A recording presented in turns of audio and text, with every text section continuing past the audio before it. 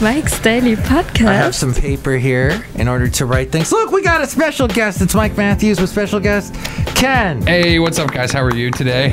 Mike's Daily Podcast. I don't have headphones on, so I can't hear the song. You're not hearing the music behind the song, so you can sing any lyrics and you won't be wrong. Go ahead. And I don't know if I'll be able to follow along. That's okay. I've lost. I'm wrong. I couldn't. Mike's Daily. We couldn't finish the song. It's okay. Mike's. All right. This is our podcast. What do you think? Oh, Mike's overall daily podcast. Yeah. Yeah. Okay. Now I forgot the yeah. Okay. So podcasts in general. You listen to podcasts on Spotify? I haven't listened to zero podcasts, but if I do, it's on Spotify. Hey, did you know this is a very special eff-eff-effizode you're on today? Because it's eff-eff-effizode 2442. That's 2442. It's like a palindrome. No, wait. Or is it? I feel like that's right. Is that right? Or an automatopoeia? Uh-oh. Your microphone boom just sagged. It lost Don't tell my wife. But I think the palindrome thing was right. 2442. Oh, okay. Where it's reverse. It's in reverse. It goes in the reverse direction and then backwards. Yeah. No, you're right. Okay, good. Well, that's what this is today, is 2442. Wow. There is a book called The Hitchhiker's Guide to the Galaxy, which was written by a British guy named Douglas Adams, who died. Oh, that's sad. In Santa Barbara. Oh, no kidding. I think. Where you went to college. I think. And where my in-laws live. Yes, so I think near where your in-laws live is where Montecito? Douglas. I think so. Oh, wow. John Cleese lives in Montecito, doesn't he? John Cleese. Where do I know him from? Monty Python. Yes. A Fish Called Wanda. That's right. Yes. Very funny man. Anyway, but Douglas Adams. They made a movie with... oh, wait, here's today's podcast picture. Oh, what are you doing the picture for? Here's today's podcast picture. I'll have to find something. But meanwhile, back to Hitchhiker's Guide to the Galaxy, they have a running joke in there about how the answer to the whole universe, the ultimate answer is 42. It's just the number 42. 42 is an interesting number even to me, because when I think of 42, I think of Jackie Robinson. That was his number, and it's actually retired. It's the only number retired in all of Major League Baseball. I never knew that angle of 42. Yes, and on Jackie Robinson Day, which I believe is April 15th, they all wear 42. Wait, I think Daytona Beach has the late great Basil the Boxer. Oh, is he barking? He's barking. What's he saying to us? He's saying baseball's great. Yes, dogs love baseball. Dogs always love baseball. They chase the baseball. I guess I'll have a podcast picture. I went to Half Moon Bay. You haven't been to Benicia, but Half Moon Bay seems like your spot now with you and your lovely lady friend. I almost said her name. Thank you. I'd have to edit it out. Well, we always have to refer to her as she shall not be named. Yeah, I know. Lovely lady friend. I was happy to talk to her the other day. That was fun. Oh, that's right. We were in the car driving. You were getting fruit bars, fruit pops. Fruit pops, yes. But the real fruit, though, I love those. They're healthy. Mm-hmm. I forget who makes them. But they make that now instead of all that synthesized stuff. Yeah, I hate those synthesizers. Depeche Mode? No? Yeah. Are you an Ed Sheeran fan? Man, that's so funny. So Mike's aware of all of the artists that I don't like. Ed Sheeran, boom, on the list as well. I don't get it. I don't really? I don't think... I think he's a good singer. I just don't like his music. So it's not like he's bad. I don't care. Like, I could deal with that without him. The other artist is Shawn Mendes. I don't like Shawn Mendes either. No. I never got it, but yet I love Harry Styles. Oh, okay. You know, Justin Bieber. I think he's a talented guy not outside of music. It seems like he's always in trouble, but I think they're talented. Do you like that "Ghost of You" song? I need you more than life, and if I were to serve for for you. I'll settle for the ghost of you. And the video is really depressing and sad. That's Shawn Mendes or Justin Bieber. Oh, Justin Bieber. No, I haven't heard that song. Okay. I thought that you were talking about Ed Sheeran. Well, Ed Sheeran, what's his latest one? Oh, yeah, he had that one. I just know Shape of You, and people just love that song. Yeah, I don't get it. In love with the shape of you. It was supposed to be about Rihanna, but I think they proved that that's not true. Not to be. She just had a baby, by the way, with A$AP Rocky. Oh. Yeah, segue into that. So tell me a little bit about that. How did they meet? Well, they've done a few songs together. I know at least one single they did on his, I think it was his latest album, or maybe it was one from 4 years ago. But yeah, they've known each other for a few years. And then there was a rumor while she was pregnant that he cheated on her, but that didn't happen because they're still together. And sometimes people are wrong, like TMZ. But that's right. Or Perez Hilton. Oh, Perez. He's not a nice guy. I once was at a thing for, this was, what's her name? Who we lost? Amy Winehouse. Amy Winehouse did a special showcase at the, I want to say the Roxy Theater or the Key Club in Los Angeles. In LA, yeah. And I went to that, and beforehand, upstairs, they had a little lounge that they invited all the radio station people to sit at. And sitting in the booth next to me was Perez Hilton, but I had no idea who he was. But the lady I was with, Juanita, who is on the morning show in Ventura. Juanita, she said, "Oh, Mike, that's Perez Hilton." And I'm like, who? And then that was also the same evening Bruce Willis was there. And somebody dropped their keys in the lounge as we were all trying to leave. And they're like, where are my keys? I can't see them. It's too dark. And this Bruce Willis, so this is 2007. Mm-hmm. Bruce Willis takes out his phone, and I don't think he had a smartphone, but he had like a flip phone or something. And he goes, look, the light from the phone, it's like a flashlight. You'll be able to find your keys that way. Yeah, that was the flashlight back in the day.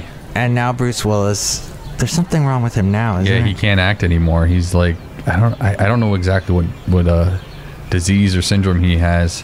It's sad because even though he wasn't like the biggest star, he still was pumping out a lot of action movies. Yeah.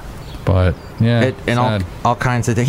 He was in a Wes Anderson movie, the one. Yes, Moonrise Kingdom. Yeah, he was great in that. Yeah. I actually saw him one time. He used to live near me in Hell's Kitchen, on 59th Street, which actually is the beginning of Upper West Side for you New Yorkers out there. But where are you from originally, Ken? I'm from New Jersey. Bayonne, baby. Do you want to say your last name, or do you want to make up a last name? I can say my last name. Littrell. Littrell. Yeah, that's Irish. It's Irish for I'm Irish. Is it really? No, I have no idea. It's not Irish at all? I mean, no, it is Irish. But how it translates, I have no idea. By the way, a guy we both know, Russ, he's had COVID now for like 3 weeks. Yeah. He got it from his wife. Right. I'm not laughing because of that. I'm laughing at what he said today. His wife gave him, she went to Ireland, and when she came back, she had COVID, and she gave it to him. And she says, it's the worst type of COVID. And I said, what, is it O'Malley's Revenge? He goes, no, it's Omicron. That was our little Russ. He's very quick. He's very quick with his jokes. Oh, man. What? Oh, Daytona Beach has a stadium for Jackie Robinson, by the way. Really? I know we got sidetracked. Is that right? A racing? No, a little baseball stadium. Oh, it might be minor league. It could be because he might have. I don't know where the spring training was for the Brooklyn Dodgers. It could have been because he was a Brooklyn Dodger. He was never an LA Dodger. When they had moved the team, he was always. I think he was up until they had moved the team. He was always. So maybe when they did spring training in Florida, maybe he played there. Jackie Robinson Stadium, Daytona Beach. Yes. There you go. Jackie Robinson Ballpark. Wow. Amazing. Tickets are on sale today if you want to buy tickets there. Who plays there, does it say? It says but the interactive hottest tickets, I don't know. Wow. I'm sure there's a lot of Jackie Robinson like stadiums named after him or fields, in his name. Yeah. They are the Tortugas. The Daytona Tortugas. The turtles. But it's a fancy word. It's Spanish for turtle. We jumped around a little bit. We have. Do you have the feeling that we jumped around? What was the name of that band that did jump around? House of Pain. And that was your favorite song, right? Because you used to listen to that. It's the only song I know. They were Irish too, by the way. Boston Irish. There's a guy I like to watch on YouTube named Carpetbagger. In fact, once I was watching him do a live chat, and I typed and I asked him a question, and he answered it in live chat. He said my name. It was the best thing ever. Anyway, we're outside a Cafe Anyway, by the way, somewhere in Podcastro Valley, Mont, the last place on earth. That's right. And he said that, what were we just talking about? I got sidetracked when I said the place we were at. Shoot. Wait, what? He said... Wait, what? Talk about Daytona Beach? Daytona Beach, Tortugas, the Jackie Robinson Stadium. Jackie Robinson. Anyway, he's somebody I watch. Oh, okay. Oh, is he in Florida? He's gone to Florida a couple times, yeah. Oh, okay. Gotcha. But wow, that was a really good story that never came out of my head. This is terrible and embarrassing all at once. Almost. But, Mike, what are your... Memorial Day weekend plans? Well, everybody, because the world wants to know. I will do a podcast. I might go to Benicia. You should. I might go to Half Moon Bay. What are you going to do? I'm going to grill out. You're going to grill out. Hopefully I can open the pool, but I don't think it's going to be warm enough. It was very warm this week, but yeah, I don't know, 70 degrees. I did get Can Jam. For those of you who don't know what Can Jam is. What the heck is Can Jam? I know because you told me already. Can Jam is a game you play with 2-on-2, and it's almost kind of like cornhole, but you use a Frisbee, and you throw it at this cylinder, which has a mail slot. Now, if you get it into the cylinder or the mail slot, you automatically win. But there's other ways of scoring points, and it's real fun, and both teammates can get involved, and it's a great time. Carpetbagger goes to different roadside attractions and museums and such. We found the avenue you were looking for. Yeah, but it had something to do with New Jersey, maybe. Oh, did he go to New Jersey? He's been all over. Hoboken, Jersey City. Hope he didn't go to Camden.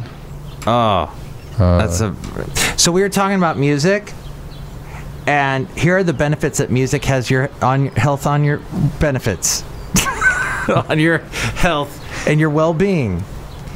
Blood flows more easily when music is played. Wow. And you need your blood flow. You definitely need your blood flow. Let your blood flow from your brain to your knees. Let your blood flow like a summer breeze. Right now, Ken is feeling that senioritis. Like he can't wait to get out of school, and he's going to bust out, and he's going to enjoy it. The weather's getting warmer. I tried explaining this to Mike, but I don't know if he understands. Where it's like everyone's getting out of school, and there's a change in the seasons from spring into summer, and it's just like... It feels wonderful. Yeah. It's when you can roll the window down. It's nice. Crank up the music. Crank up the tunes. Get some tunage in there. And also music can help reduce your heart rate, lower your blood pressure, decrease cortisol. That's that stress hormone. Oh, well, we definitely need that to be And it increases serotonin and endorphin levels in the blood. So basically what we've done with this podcast, we've been doing this live, recording it, but almost like we're live. And what I'm going to do is cheat, because right when we finish up the podcast, I'm going to go back and listen and figure out where I got diverted and why I brought up Carpetbagger, and then I want to say what it is at the end. Oh, that's my plan. Okay, sounds good. Because I know it was something big, and I've lost it. I wonder if it was the boardwalk in Atlantic City. That's a big boardwalk. I've never been there. Yeah, the Atlantic City boardwalk. People used to go there. Not many people go to Atlantic City anymore. It's kind of sad. It was a big attraction. Same thing where's Springsteen from? Ash Park? Ashbury Park. Wow. Yeah, that was a big deal back in the day, too. But, yeah. Favorite Bruce Springsteen song? Wow, Born to Run just came to mind, but I don't think that's it. 1984. Remember we were talking about the fours? Yes, 74, 84, 94. 84 was his Born in the USA album. Really? And I think, was 74 the album that had Born to Run? I don't know. You got me there, man. But I'm not the biggest Bruce Springsteen fan, even though I claim New Jersey. Well, there are other people from New Jersey, I'm sure, that like the Bon Jovi and whatnot. Yeah, but Bon Jovi's kind of lost his... He's lost his voice from what I've heard recently. But not his looks. Definitely not. How did he keep his hair all these years? Surgery. I went off. He doesn't dye his hair that much anymore. He does? Oh, he lets it get white? I think he does, and I appreciate that. Wow. I think that's great. I get sick of, like, Neil Sean from Journey. He colors his hair, and it looks so weird. Oh, man. It's like, come on, man. You're old. Just embrace it. I don't know if he's from New Jersey, but I got to shout out that Ray Liotta from Goodfellas died today. Oh, yeah. That was sad. 67. That's really young. Sad. Yeah. James Caan was broken up about it. Oh. He put it on Twitter. He was upset. Do you know what movie I saw over and over again? Not Goodfellas, unfortunately. Field of Dreams. He's in that. Yeah, that's right. He's Shoeless Joe. No, there was a movie he did called Karina with Whoopi Goldberg. Oh, I've heard of that movie. Yes. And the young Tina Marjorie, who would later be in Napoleon Dynamite and be the girl that tries to sell you know what? I saw that movie once. I don't remember most of it, but I saw that movie with my wife. And my ex-wife loved that movie and loved the soundtrack. Yes, that's right. Karina, is that what they tell, like a story or something? Karina. It's Whoopi Goldberg comes to stay with them as like a maid. His wife, right. Ray Liotta's wife died, and then they fall in love. That's a beautiful. Yeah, Ray Liotta and Whoopi Goldberg. It's a nice movie. Yeah. And there's a scene where Tina Margarino is crying as a little girl, and she is crying, and it is the most heart-ripping thing you're like, stop crying! Yeah. It's so sad because she's mad at something. I forget. I know exactly what you're talking about. I've seen her in so many other movies. Tina Margarino was in a Pink video for the song "Try." I don't know. You don't have to try. It's one of Pink's songs about, you've got to pull out of your body your one of those strength. Encouraging ones that she always does. Dude, so you show some backbone, damn it, is what she's grow a pair. That's all Pink's music. But thank you so much, Ken. Oh, pleasure to be here. Thank you for having me. A distant relative of Shawn Mendes, Tony Mendes, is about to do his show, so we better get ready for that. Yes. He's broadcasting live from where I live now, Lafayette. Don't look me up. Don't look him up. Stop it. You won't find me. You'll never find him. But thank you. And thank you for being on the show. Pleasure. Enjoy your weekend. It goes by so quickly when you're on the show. Yeah, man. Well, I just will let you go, and now I'm going to play the ending, and then I'm going to remember what it was I got sidetracked on. Okay. Oh, wow, that's wild. Files. I remember the end of the story with the carpetbagger. It was he loved House of Pain's song, Jump Around, and I guess he had it on a single, one of those cassette singles where it was just one song on the cassette, and he played it so many times he wore it out. That was the story, because back in the 90s when that song came out, they still had singles. Okay. Oh, and also, speaking of music, the other benefits of music, it elevates mood. It can boost the brain's production of dopamine, the hormone. Increased dopamine production helps relieve feelings of anxiety and depression. Music is processed directly by the amygdala, which is the part of the brain involved in mood and emotions. Music reduces stress. Research has found that listening to music can relieve stress by triggering biochemical stress reducers. It relieves symptoms of depression. When you're feeling down in the dumps, music can help pick you up, much like exercise. It stimulates memories. There's no cure for Alzheimer's disease or dementia, but music therapy has been shown to relieve some of its symptoms. Music therapy can relax an agitated patient, improve the mood, and open communication in patients. It manages pain by reducing stress levels, and it provides a strong competing stimulus to the pain signals that enter the brain. Music therapy can assist in pain management. It can reduce the perceived intensity of pain. It helps people eat less. Playing soft music in the background during a meal can help people slow down while eating and consume less food in one sitting, because you're not eating and plowing through it and not enjoying it. You enjoy the music more. And it increases workout endurance. Listening to those workout tracks can boost physical performance and increase endurance during a tough exercise session. All that from northshore.org, North Shore University Health System. Outside a cafe anyway, somewhere in Podcastro Valley, the last place on earth, look who's here. Hi, Mike! It's Benita the Rodeo Queen! Hell yeah! Dude! It's a disgruntled fiddle player, tell you what. What? Where did Ken go? He had to run over and start a program, a real estate show. Okay, that sounds like a good excuse. Look who else is here. Hello, Mike. I make the least root beer. How's it right now? I'll punch you in the amygdala. Oh, thank you. Yeah, please don't punch me. Oh, this root beer looks good. Now that's legit. Okay. That was good. All right, next show, it'll be the wonderful... I make the root beer. Oh, boy. I know, you just said... What's going on? Next show, it'll be the wonderful Madame Rootabega, Valentino, and Bison Bentley. I make the root beer. Oh, boy. Enough.